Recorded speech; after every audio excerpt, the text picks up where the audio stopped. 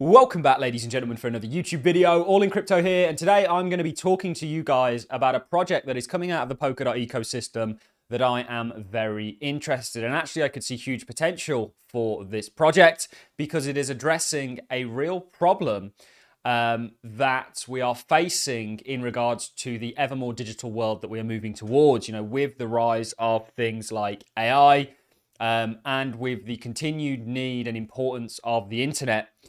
The individuals, and by individuals, I'm talking about Google, Amazon, and Microsoft, that basically enable the internet. They own the infrastructure that the internet is ran on. They also own, in most cases, the software that the physical infrastructure runs.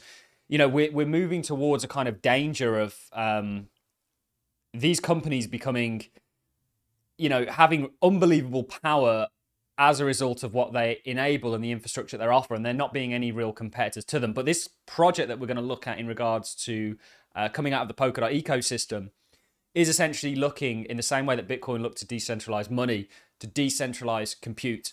Now, compute is going to be like the oil of tomorrow. It's a very interesting world that we're moving towards, and we don't want to go too far down that rabbit hole.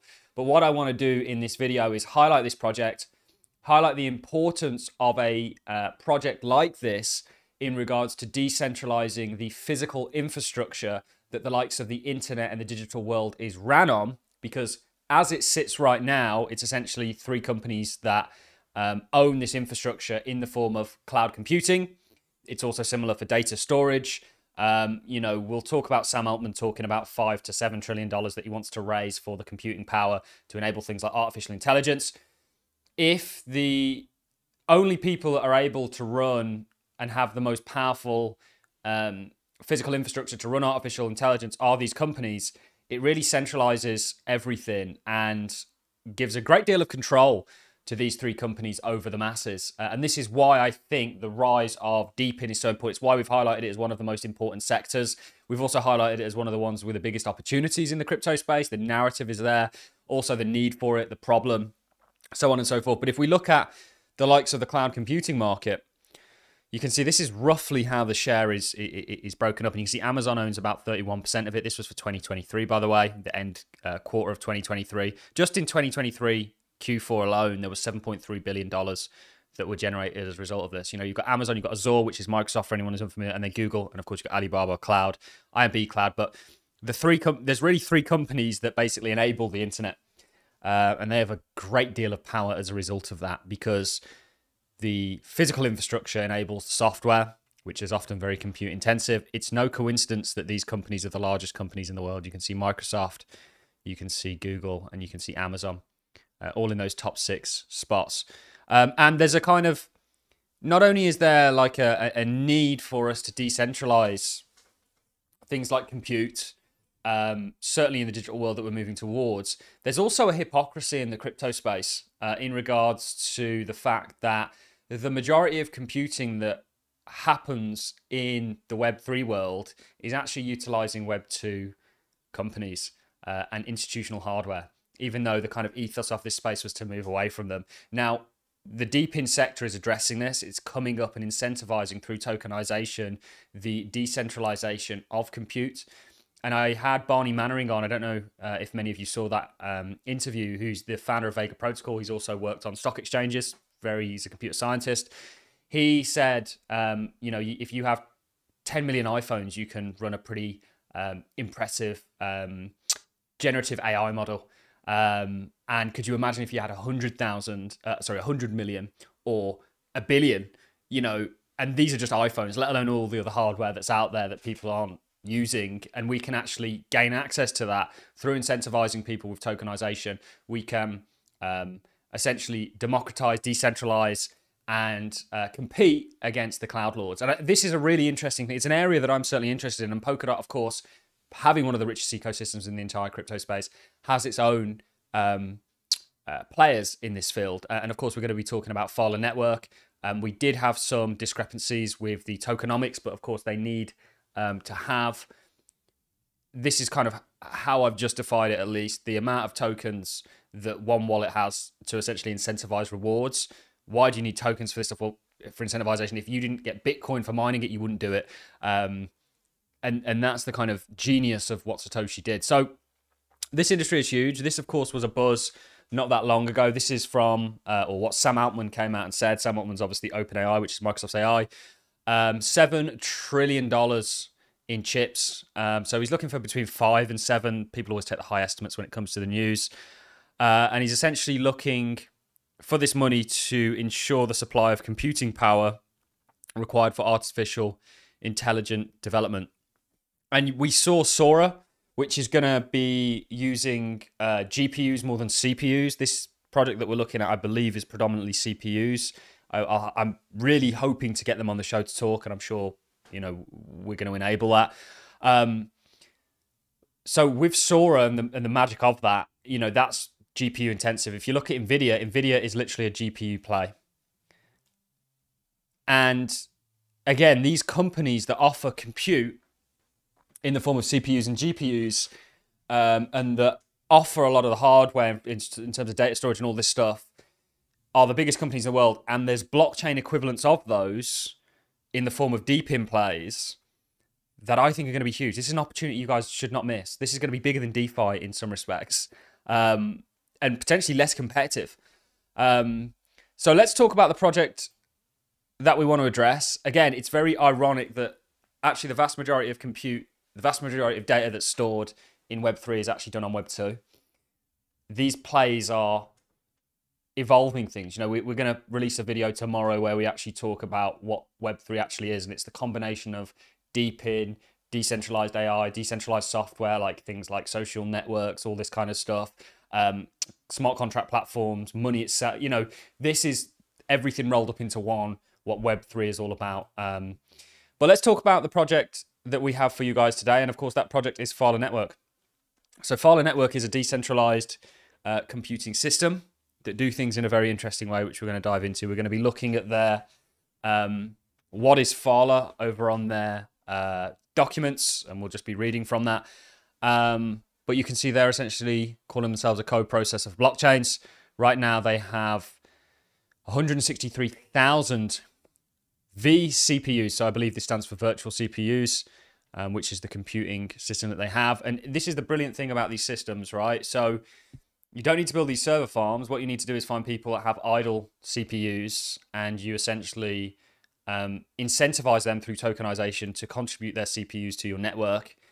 And you can compete with the likes of these. If it gains traction, right now it's not really that competitive. It does provide an alternative, but essentially, you know, you can incentivize distribution, or you can incentivize workers, and hopefully to the tune of rivaling some of these.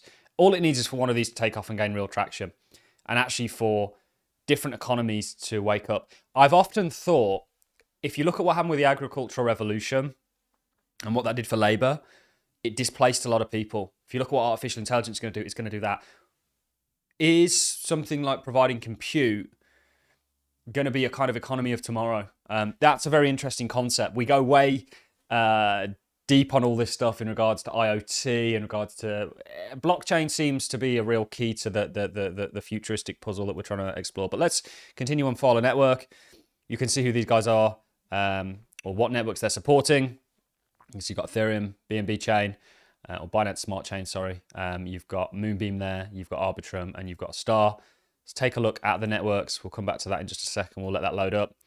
Smart contracts now smarter. We'll explore this idea in just a second. You can see the integration here. Fat contracts optimize co-processing for simplicity, accessibility, and impact. You can see what's going on here. These are the people they're trusted by. You know, it's a very interesting project. It talks about how Fat Network works. Correctness, you can see the visual over here. Underneath it says fat contracts are deployed to the blockchain and assigned to the off-chain workers running inside secure enclaves. Anyone can check the signed transaction and secure enclaves remote attestation to verify that the executed code is the one published on the blockchain. So they take things off-chain. There's an element of censorship resistance here. There's an element of privacy here. You can see deep in with the most T nodes by the people, for the people. Again, goes back to this concept that I spoke about at the start. You can see the kind of GPUs they have.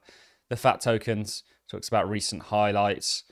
We are, I really do hope, going to get these guys on the show. I have reached out to a number of them, and I am in some small talks. But this is a very interesting project to come out of the Polkadot ecosystem. Let's dive over to their website on their Phala network docs and actually just read what they have for us. So this is the supported chains. You can see EVM blockchains. Very impressive. They've already got quite a bit of integration. This is their What is Fat network to give you a broad overview from the horse's mouth. They're going to explain it far better than I can. Computation as it's meant to be. So what is Fat network? Our mission, Phala network is revolutionizing Web3 by providing dApp developers with an off-chain compute infrastructure that is truly decentralized and trustless. By connecting smart contracts to our off-chain program called Fat Contracts, developers can supercharge their dApps with seamless cross-chain integrations, connectivity to the internet, and heavy computation. Fat contracts make your smart contract even smarter and can be integrated in minutes using our no-code developer experience, Fat Bricks. So this is really important. One of the main barriers to entry with Web3 is the development side of things. I talk to a lot of gaming companies. I do think GameFi is going to be huge, just to take you on a little tangent here. And one of the big beefs that these gaming companies, they want to use Web3. They see the law of it, or the allure of it. The problem that they have is paying somebody who to integrate this stuff. Whereas the gaming crypto companies that I speak to, what they're really focused on is providing APIs, so they don't need to do this. Little side note. So that's a good thing as far as Phala network is concerned in regards to the no-code developer experience. That's brilliant. So Web3 developers are constantly pushing up against the technical limitations of building on-chain. Modern dApps need to be more than just smart contracts to support rich feature sets. And as Web3 has evolved and matured, it has become clear that efficient off-chain computation will be vital for the number of standard dApp use cases. Phala gives dApp developers access to powerful off-chain services without compromising the principles of Web3. This is computation as it's meant to be. Furthermore, in a digital landscape that is becoming increasingly centralized, Phala network, stuff we spoke about at the start of the video, seeks to go against the grain by building a compute network that anybody can provide for and build on top of trustlessly. In other words, Phala is a public good network. I like that. Trustless computation, verifiable results. Phala network is designed with a multi-layers of security guarantees to provide fully verifiable computation.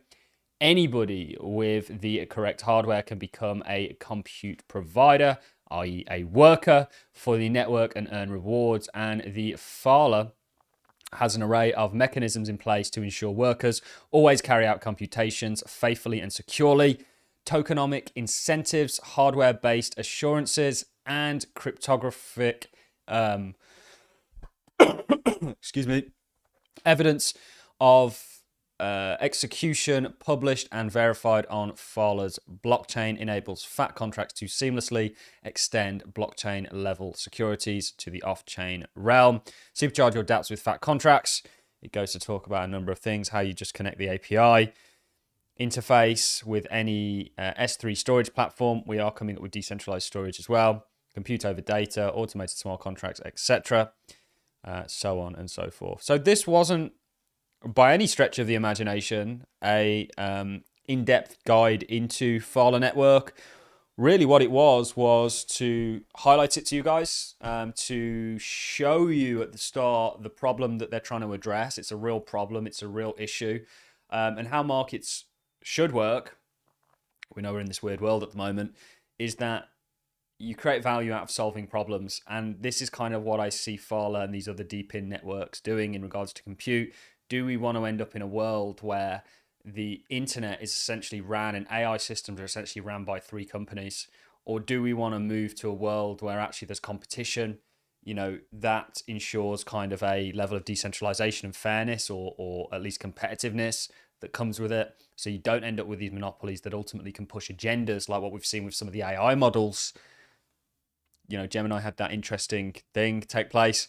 You know, anyway, I don't want to ramble on for too much longer. Guys, that is Phala Network. Very interesting project to come out of the Polkadot ecosystem. On that note, I'm going to love and leave you. If you've enjoyed the content, likes, appreciate it as a comment, and I'll see you in the next one. Thanks for watching, guys. See you in the next.